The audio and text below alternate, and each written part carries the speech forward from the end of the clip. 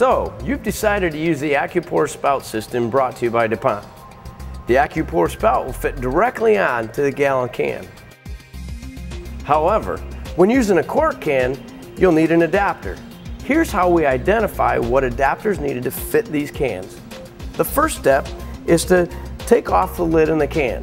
You'll notice on the underside of the lids, there's a few numbers and symbols.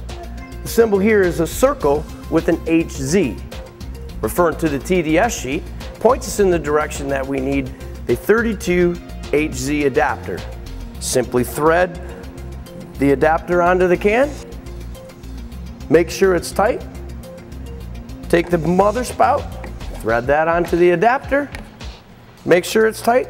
If it's in a direction that you don't like for your pouring, just go ahead and snug it up a little bit tighter in the direction that's more comfortable for you.